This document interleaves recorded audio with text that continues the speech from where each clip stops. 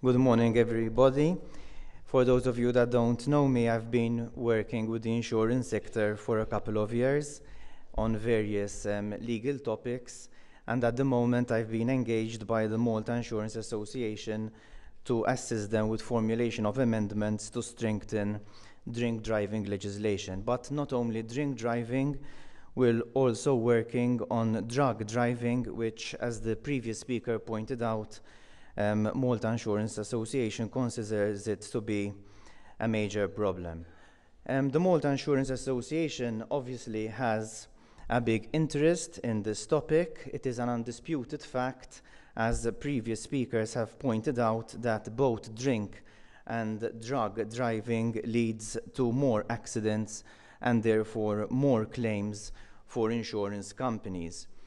But we also need to remember that claims or higher claims is not really a problem for the insurance companies only, but at the end of the day it is a problem for all of us, because higher claims lead to higher premiums. So at the end of the day, the diligent drivers will be paying the claims of accidents caused as a result of alcohol and drug consumption. As those of you who work in the insurance sector know, that the victim has a right of compensation even when the driver is under the influence of alcohol. The insurer has to pay, and then the rights of the insurer is sometimes to proceed to recover the amount it had to pay the victim from the actual driver, which would be uninsured under the policy. But the victim is protected, so the claims have to be paid, and at the end of the day, claims are borne by the premiums that even the diligent drivers have to pay. So at the moment, we've been working on some legislative proposals, as I told you before. They are not yet finalized, but we have looked at foreign jurisdictions. We've also taken note of some suggestions now that we've heard today, and the starting point for us was the national alcohol policy. So we've looked at that. The Malta Insurance Association supports the national alcohol policy, and just to put you in the context, the national alcohol policy identifies measures addressed to the entire population, as well as specific measures targeting young people and drink driving. There are a number of policy actions which are identified to reduce drink driving. They are actions 18 till 23. Action 18 is important from the legislative point of view.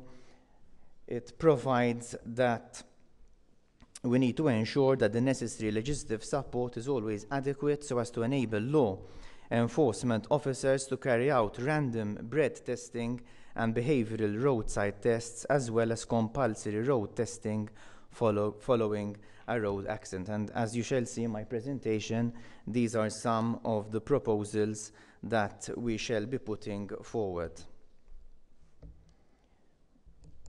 There are also proposals which were made on prescribing stricter limits on the blood alcohol content, but the legislator has already made the alcohol limits stricter by means of Act 14 of 2017, and Action 21 also speaks about ensuring that penalties for drink driving offences are increased, and we'll also be making a proposal for increased penalties.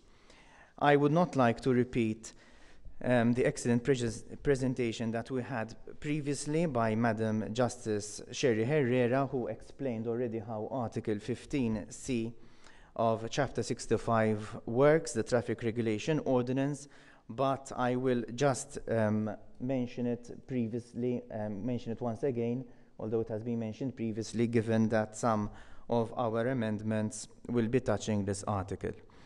Now, this article, as you can see, is based on the reasonable suspicion of a police officer on one of the paragraphs mentioned there, A, B, C, and D. These are rather broad in scope.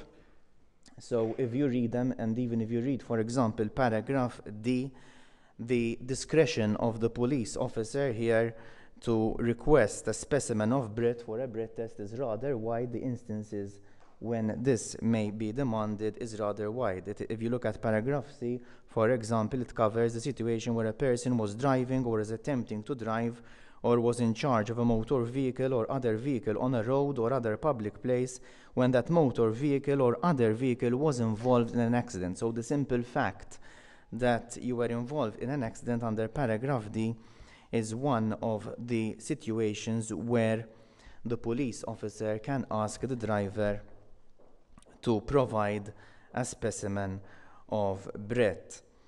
Nonetheless, in practice, we feel that not sufficient breath tests are being carried out, even though Article 15, paragraph C is sufficiently wide. Although it's wide, we are not really happy with the enforcement aspect. And we feel that the breath test should become compulsory in the case of a traffic accident which involves death or bodily injury. So what we are saying here is that every time there is a traffic accident where somebody is injured or somebody has lost his life, then it should be mandatory for the police officer to carry out a breath test. We note that the minister, in his introduction, Minister Falzon, was quite eager on this particular proposal. And in fact, if you look at the National Alcohol Policy, Action 18, which I mentioned before, states that the legislation should enable law enforcement officers to carry out compulsory road testing following a road accident. So our proposal here is that where a motor vehicle is involved in an accident which gives rise to death or personal injury of any person, the police officer shall in all cases require the person in charge of the motor vehicle to submit to an alcohol and or drug test. We have also been looking at foreign legislation, and the Malta Insurance Association is also very eager on having random testing.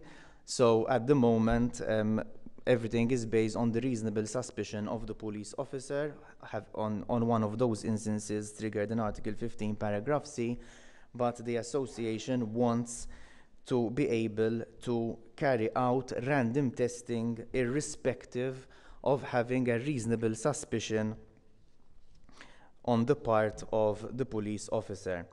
Now we have looked at foreign legislation on this particular point to see what is happening abroad, and one particularly interesting jurisdiction that we have come across is Ireland.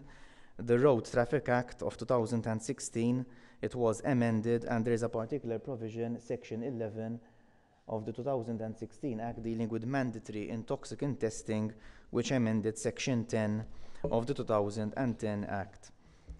And if you look at the provision over here, a member of the Garda of the police who is on duty at a checkpoint may stop any vehicle at the checkpoint and without prejudice to any other powers conferred on the police by statute or common law, the police officer may require a person in charge of the vehicle to do one or more of the following. And paragraph A speaks about providing a specimen of breath, while paragraph B speaks about providing a specimen of oral fluid in the manner indicated by the member. We don't need to read it all, but basically in Ireland it is possible to have mandatory intoxicant testing at checkpoints, not necessarily based on the police officer seeing that the person might be under the influence of alcohol. In Malta, as regard road checks, we have Section 355 of the Criminal Code, which grants the police the power to organize road checks where there are reasonable grounds for believing that a check on vehicles in or passing through a locality may lead to one of the situations contemplated in paragraphs A to G. So there must be one of these situations in the Criminal Code for the police to be able to carry out a road check. Now, we're not speaking about alcohol testing and a road check, and now we're speaking about a road check, and we're not yet at this stage where in the road check we are going to be carrying out alcohol testing. So the current situation, the current provisions in the criminal code here on road checks do not contemplate any alcohol or drug testing. Now, the road check can be carried out even for the ascertainment of violations of any law regarding motor vehicles or traffic regulation. So technically, for example, I mean, if the police know that there's going to be a party which is renowned for drug taking or other violations of the sort, it is possible to carry out a road check, but we feel that there is no particular provision which gives the police the power to carry out compulsory alcohol or drug tests on whoever is caught in the roadblock.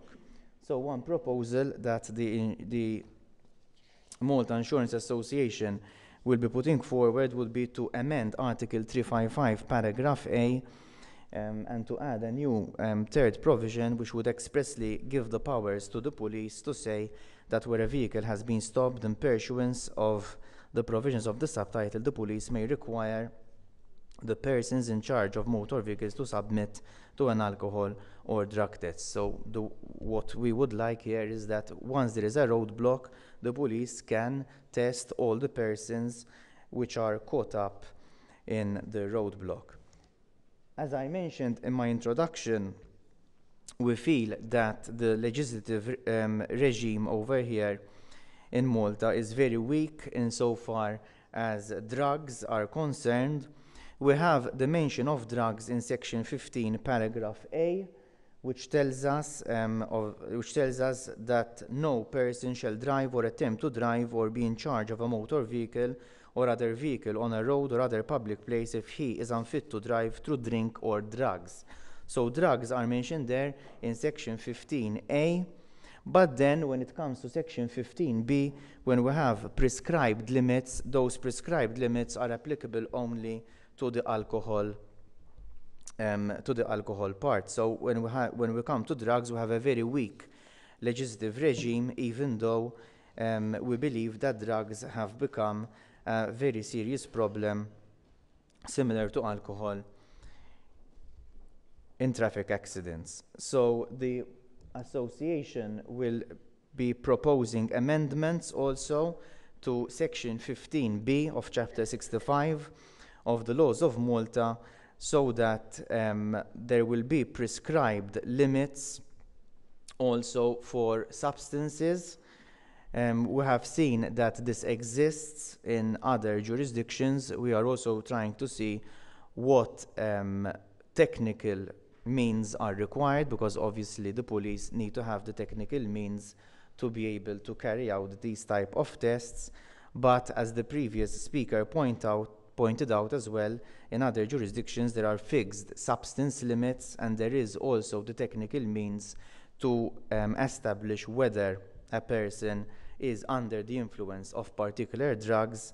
So the idea here is to have the same framework not only for alcohol but also for drugs. And the idea would be therefore that even section 15 paragraph B, in the same situations that we have today, will be able to require not only an alcohol test but also a drug test, and the driver will be requested to provide either a breath specimen or other specimens. In fact, we feel also that the legislation can also be made a bit stronger over here, and we've looked at how other legislations deal with this. They provide for oral fluid specimens. Even our law actually provides for blood or urine specimens, but we believe that the drafting can be improved. There has also been changes in technology. Way back it used to be a preliminary test which then had to be confirmed by a later test in the lab, but the technology today is able to give a final test immediately. So the type of technology that exists today, we are informed that can give you a conclusive test immediately on the spot, on the first test carried out, and therefore we feel that the legislation should also reflect these changes in technology. We are also proposing a further increase in fines. We feel that the current limits are still not dissuasive. We think that 1,800 euros and 3,000 euros in the case of a second and subsequent conviction is still on the low side, and the association will be proposing an increase in fines possibly to 3,000 euros for a first conviction and 5,000 euros in the case of a second or subsequent conviction. We've also taken note of the interesting suggestion made today by Madam Justice Sherry Herrera, which pointed out that if you don't comply, if you don't agree to the blood test and yet you are found guilty, there might be a problem for the courts to suspend your license. So possibly we can also look into this and see whether we can also introduce this point in the legislation so that there could be a compulsory suspension of license even if you refuse to take the breath test. Thank you very much.